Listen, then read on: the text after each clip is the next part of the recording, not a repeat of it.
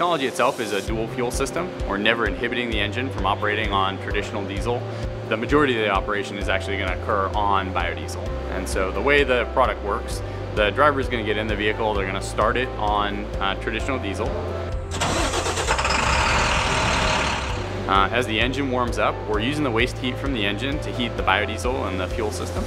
And once the operating conditions and all the parameters are met, the system will engage, so the vehicle will switch over to 100% biodiesel, and it'll operate on 100% biodiesel until the engine's shut down. When the driver removes the key from the engine, the system will actually keep the engine running, and it'll flush the engine and the injectors with traditional diesel.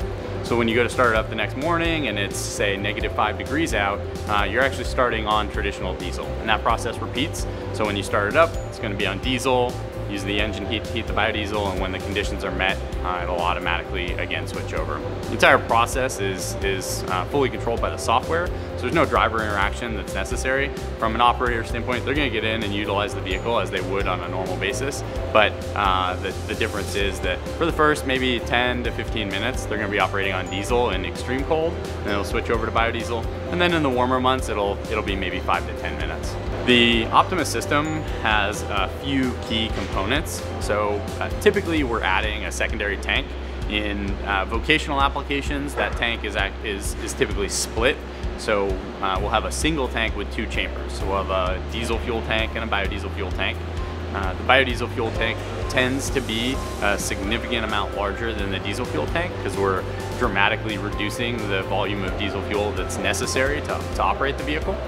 In addition, we've got a series of heat exchangers, sensors, fuel filter dedicated for the biodiesel system, as well as fuel pump and an electronic control unit that automates and controls the entire Optimus system, but also is in communication with the engine's controller. And that allows us to optimize the performance of the vehicle, but also ensure that the system operates fully independent and autonomous of the driver. So we've started to convert our fleet of trucks over to utilize the Optimus technology, which allows us to run our fleet on B100 year-round. For us, it's really exciting, not only for our sustainability and carbon reduction initiatives, but also just from a cost-saving standpoint. We haven't noticed any substantial changes in fuel efficiency operationally. There hasn't been any hiccups at all, so it's been really, really exciting as we get the technology fully integrated into our fleet. The technology that we put on the trucks has a lot of R&D behind it, about 10 or 12 years there, so that helped boost our confidence. And then just that we feel the need that we need to be on the forefront of moving forward to make our city carbon neutral as much as possible. And this looks like a great opportunity, and I think our confidence level was high going into it.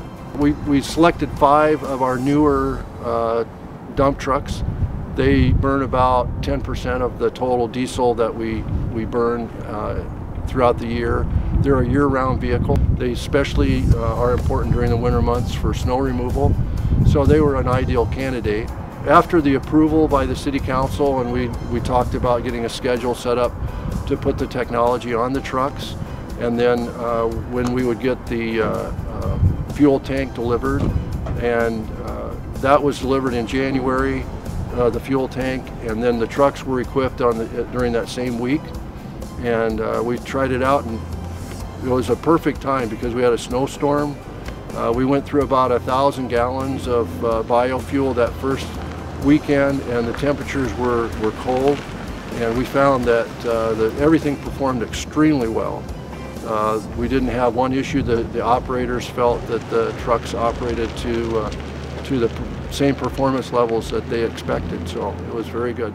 We actually started off with our pilot here, and what we've done now this year in our buy for our garbage trucks, our packers. We had 34 packers we were buying this year. We bought 17 of them. Half of the fleet that we're buying of new will come B100. We're looking to be carbon neutral across all of everything that we do. So we've got a zero waste plan that's out there.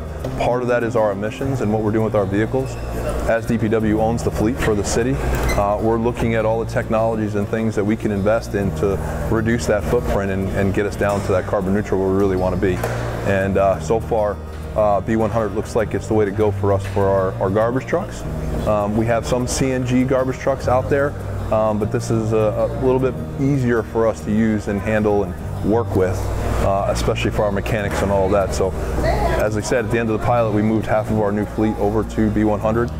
Going forward for the foreseeable future until something else comes along that may be better, which I don't see on the horizon, we'll be sticking with the B100.